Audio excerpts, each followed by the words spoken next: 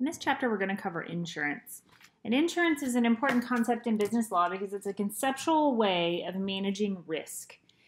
In business, of course, we insure almost everything we can. We also insure things in our personal life. And like I said, insurance is just it's just a contract, and it protects against risks and perils.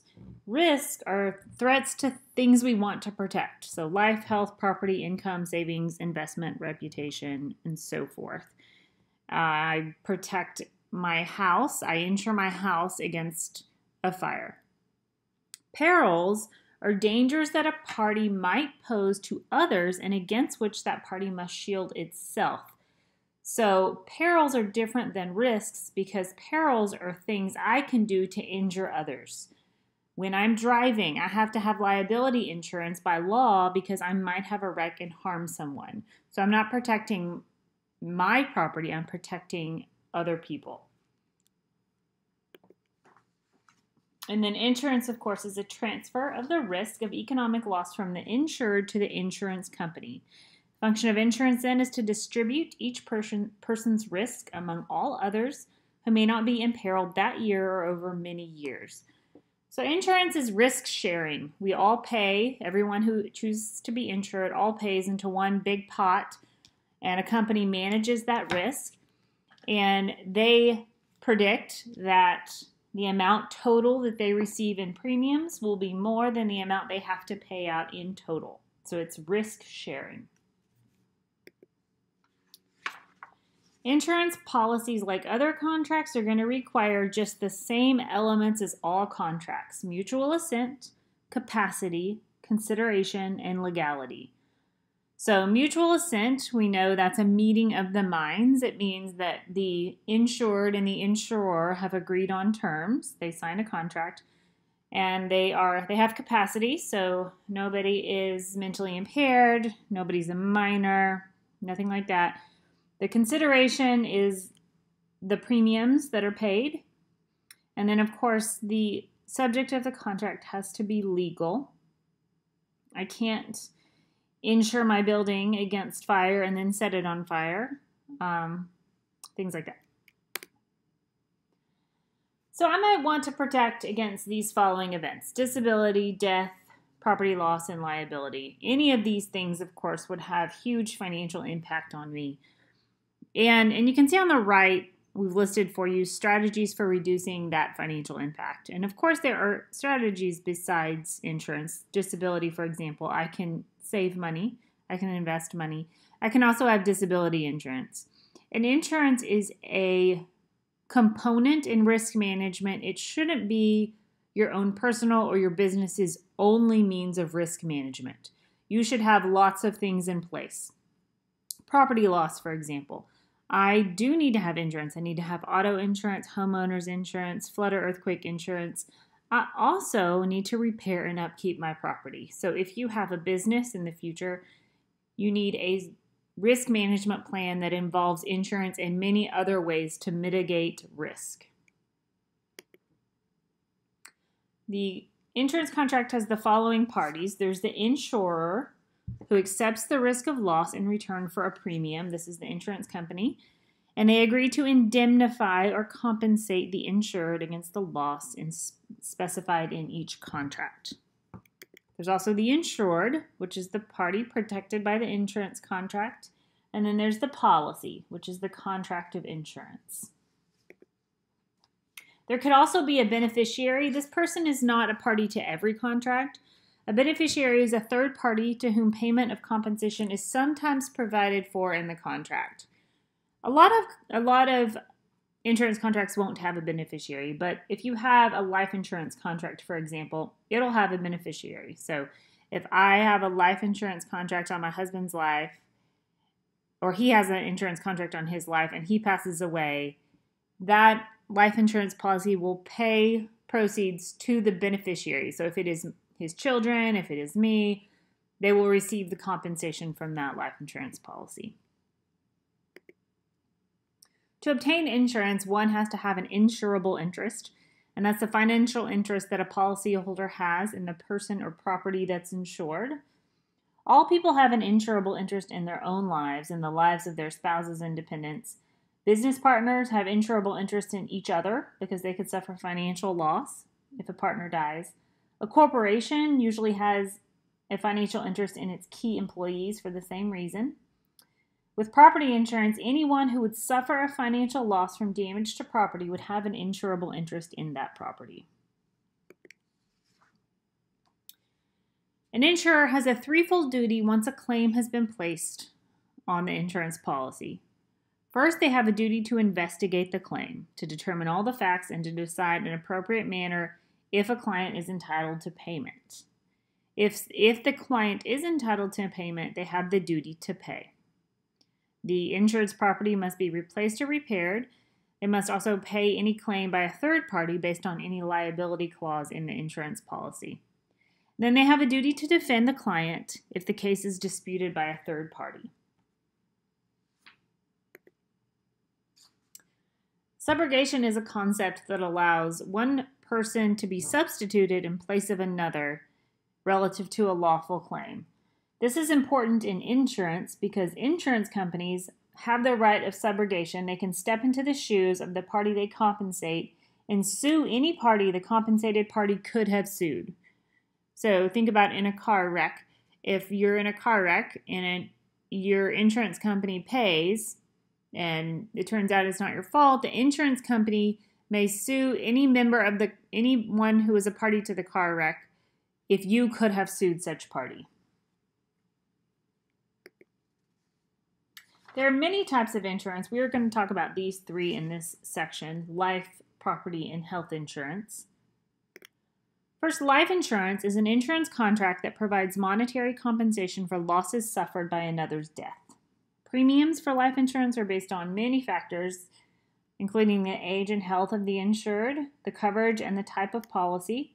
If you've ever purchased life insurance, you know you usually have to have a short medical exam. They might take your blood pressure, weight, height, all of those things.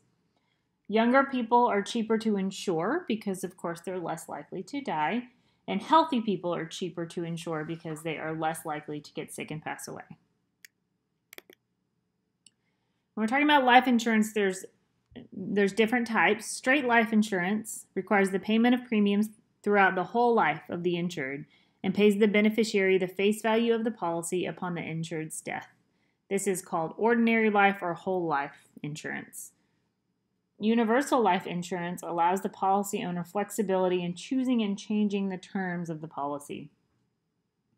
These types of policies are often investments, so you can draw on them, you can receive dividends from them.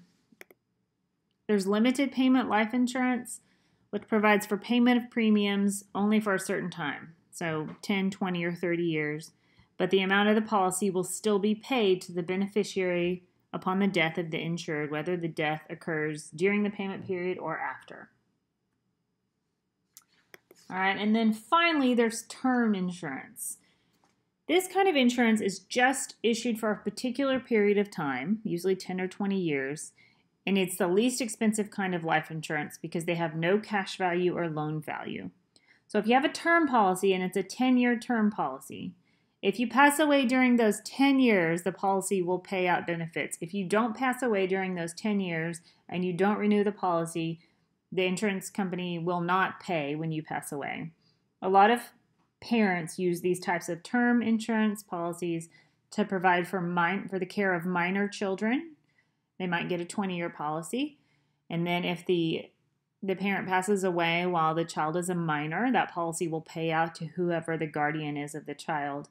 But after that, the insurance is no longer in effect because they think that the child will be able to take care of themselves. An annuity is a guaranteed retirement income purchased by paying either a lump sum premium or making periodic payments to an insurer. So an annuity is often what an insured may choose to receive. So the insured may choose to receive either income for a certain fixed number of years with the beneficiary receiving whatever is left of the annuity, or they might choose to receive payments as long as the insured lives and upon death relinquish whatever is left of the annuity. So a lot of times these policies don't pay out one big lump sum, they pay out a stream of payments, and that is what an annuity is. An insured may also choose double indemnity, which provides that if the insured dies from accidental causes, the insurer will pay double the amount of the policy to the beneficiary. This is also called an accidental death benefit. These are just options. Of course, it's going to cost more to get double indemnity. Okay, so moving on to property insurance. Common property insurance policies have a deductible, which is an amount of any loss that is to be paid by the insured. So it's what you have to pay generally before the insurance company will start making payments for you. The bigger the deductible, the lower the premium charged for the same coverage. Coinsurance is another common thing in property insurance and other types of insurance. It's an insurance policy provision under which the insurer and the insured share cost after the deductible is met, according to a specific formula. Fire insurance is a contract in which the fire insurance company promises to pay the insured if some real or personal property is damaged or destroyed by fire. So here's a typical coinsurance clause that states the insurance company will pay that part of a loss that the insurance carried bears to 80% of the replacement cost of the building. So here we have, let's see, Felipe Garcia's house. It's going to cost $100,000 to replace it. He only has $60,000 of insurance, so the insurance company would pay only 3/4 of any loss. All right, so the amount of the insurance carried is $60,000. They will only pay 80% of the replacement cost. So 80% of $100,000 is $80,000. So they're going to pay 3/4 of essentially every bill that comes through to replace this house. If a fire partially destroys the building, causing $40,000 worth of damage, because of the coinsurance clause, Garcia would recover $30,000 from the insurance company. We could also purchase marine insurance. Ocean marine insurance is going to cover ships at sea. Inland marine insurance is going to cover goods that are moved by land carriers such as rail, truck, and airplane. All right, now moving on to homeowners insurance.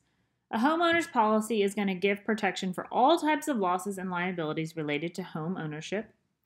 It'll cover any damage that occurs to both the outside and the inside of the house. Most policies include fire coverage. They usually cover personal property for up to 50% of the limit on the insured dwelling. They may or may not cover flooding. It really depends on the contract. So when you have a homeowner's policy, you should read it and make sure it covers what you think it covers. And if it doesn't, make sure you purchase additional riders to add to that. To recover on a homeowner's policy, the policyholder must demonstrate that he or she had an insurable interest in the property at the time the damage was inflicted on the property. In the case of real property, land and anything attached to the land is going to be in insurable interest. And then when real property is owned by more than one party, each party is called a tenant, and each party who has part ownership has an insurable interest in the property. Flood insurance is usually an additional type of insurance that isn't covered under your homeowner's insurance policy. And to obtain such coverage, special flood insurance must be obtained from an insurance agent. Most of that insurance is backed by the National Flood Insurance Program, which is established by Congress. Renter's insurance is something that protects a tenant against damage or loss of personal property, stolen personal property, liability for a visitor's personal injury, and liability for negligent destruction of the rented premises. Renters often do not purchase insurance, but they should purchase insurance. So if you're renting, a renter's policy is a great thing to have, and it probably is required under your lease. And it's going to cover your things if they get destroyed. So if your rental dwelling catches on fire, the owner's insurance will cover the structure, but the owner's insurance will not cover your personal property inside. So your furniture, your clothes, your jewelry, all of that. That's what a renter's policy is for. Same thing if your home or apartment were to be burglarized. The owner's policy would not cover that loss. You would have to have a policy to cover that loss. Some property, notably rental property, also demands protection. Even though the owner may not set foot in the property for years, dwelling insurance is going to protect the actual structure from damage caused by fire, wind, snow, ice, lightning, and so on. Okay, moving on to automobile insurance. The most common types are bodily injury liability, uninsured motorist, medical payments, property damage liability, collision insurance, comprehensive coverage, substitute transportation insurance, and towing and labor insurance. Automobile insurance generally provides for indemnity against losses resulting from fire, theft, or collision with another vehicle, and damages arising out of injury by motor vehicles to the person or property of another. One thing to always remember about car insurance and accidents in general is that the law in relation to determining fault in such accidents differs greatly from state to state. And also the required insurance coverage is going to vary greatly from state to state. For liability insurance, when a party's actions, business, and property imperil others, that party should buy insurance that will provide it with a legal defense team and with the money to reimburse the victim should the legal defense team fail to successfully defend that party. Just thinking back to automobile insurance in Texas, if you drive a car, you're supposed to have liability insurance, and that's exactly what that liability insurance is for. It's supposed to compensate people who you might injure while driving, and it's supposed to defend you in the case of suit. Moving on to health insurance. Health insurance policies often include the following: physician care, prescription drugs, inpatient and outpatient hospital care, surgery, dental and vision care, and long-term care for the elderly. A lot of people obtain health insurance through a group insurance plan from their work. You can also buy an individual plan from an insurer. You can buy an individual plan through the government marketplace. You can also have government health insurance plans through Medicare or Medicaid. Medicare is a federally funded health insurance program for people 65 years of age and older. Medicare Part A helps pay for inpatient hospital care, and Part B pays for 80% of doctors and other medical services. So Medicare does not cover 100% of doctors and medical services. A lot of people buy their own insurance to cover the difference, the 20%. That's Medigap insurance. Medicaid is a health plan for low-income individuals. Umbrella insurance is an individual or a business who purchases a policy that will grant coverage beyond the limits of a standard policy provided by the insurer in exchange for higher premium payments. So if I own a business, I would insure my structure against damage. I would insure my workers, my key workers, against death. I would have liability insurance for whatever I'm doing and that could harm people. But then also I might have an umbrella policy, which basically is an overarching policy to cover things that each individual policy does not cover. I might also have cyber insurance coverage. That's going to cover a number of situations that might endanger or cripple a computer system, or that after a computer attack might cause later unanticipated difficulties. This would provide coverage for the damage that might result from computer fraud and computer theft. An insurance policy, applying for an insurance policy is going to involve a few steps and a few different documents. So first there's an application, and it's an offer made by the applicant to the insurance company. Everything on there needs to be truthful. If it's found to be untrue, that's first of all insurance fraud, and second of all, it gives the insurance company a way to cancel your policy. there is a binder, which is a temporary insurance coverage until the policy is formally accepted. It's often called a binding slip. There are premiums. This is the amount that the insurance contract requires in payment, and the payment is going to be determined by the nature and character of the risk and how likely the risk is to occur. So this is usually determined by actuaries, and so they just look at statistics basically, and they set premiums based on statistically how likely the insurer will have to pay out. A lapse is when the insured stops paying premiums. And if we stop paying premiums, we no longer have insurance coverage. An insurance policy may be canceled for one of the following reasons. First, a warranty violation, when the insured fails to abide by restrictions, especially written into the policy. The second might be concealment, if the insured deliberately withholds fact of material importance to the insurer's decision to issue a policy. And third, misrepresentation, if the insured gives false answers to questions in the application that materially affect the insurer's risk. All three of these may result in cancellation of an insurance policy. And the concept of estoppel means that an insurer may not deny acts, statements, or promises that are relevant and material to the validity of an insurance contract. So when an insurer has given up the right to cancel a policy under certain circumstances by granting the insured a special dispensation, the insurer cannot deny that dispensation when the chance to cancel or deny liability arises. This is a protection of the insured. Again, insurance is just a contract, and it's a contract that helps mitigate risk. It's a piece of the risk management puzzle in a business and in our personal investments in our personal lives.